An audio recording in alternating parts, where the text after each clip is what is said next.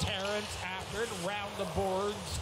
Sauter will start out for Erie. Gilmartin through to center ice, dumps it in across the line. Mayu hard off the boards, lodged up through to the blue line. Sauter keeps it in. Now Terrance with the chance in front of the net as he snuck in behind the London D with a golden opportunity. Once again, Terrance plays it off the boards. Morton takes a peek shot, knocked down. Terrance knocking that one down, but Erie still will control. Another shot, they score! And is that a high stick, Rick, or are they going to call it? It's a goal, looks like.